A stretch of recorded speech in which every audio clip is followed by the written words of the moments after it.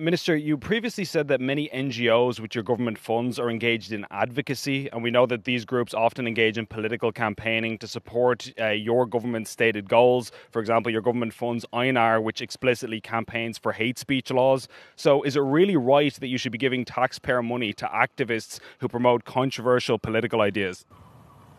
So the promotion of political debate within a democracy is, I think, an important function. And I have to say, in my experience of us funding NGOs and supporting them and the money that they need to continue with their advocacy services, they do need that support in order to make the case for the important parts of our society that they are aiming to champion.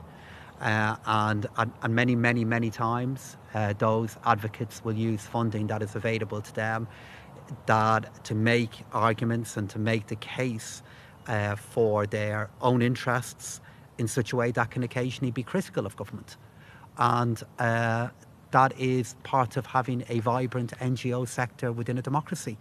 So I do believe the way in which we support a diverse set of organisations is appropriate, and vibrant debate on sensitive matters within a democracy is, I believe, intrinsically important, and I believe our support of those organisations is really appropriate. But do you accept that it's wrong that somebody should be paying through their taxes to support an organisation which is campaigning on issues that they may fundamentally oppose? They're Irish citizens who are vehemently opposed to, taking the example I mentioned earlier, the hate speech bill, but who their money is being used to advocate for a policy that they're against. How is that democratic? I think it's a step too far to say the Irish public are vehemently against something well, like well, I'm talking about individuals. Let me just finish off.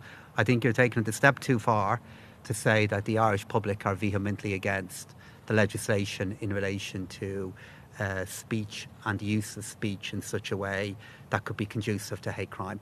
I see no evidence of that. What I know the Irish public are supportive of is vibrant debate and debate about issues that are important in politics and society.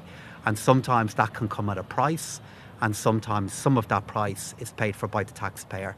And that tone of debate and occasionally the sensitivity around it is a price worth paying for having healthy debate in a democracy.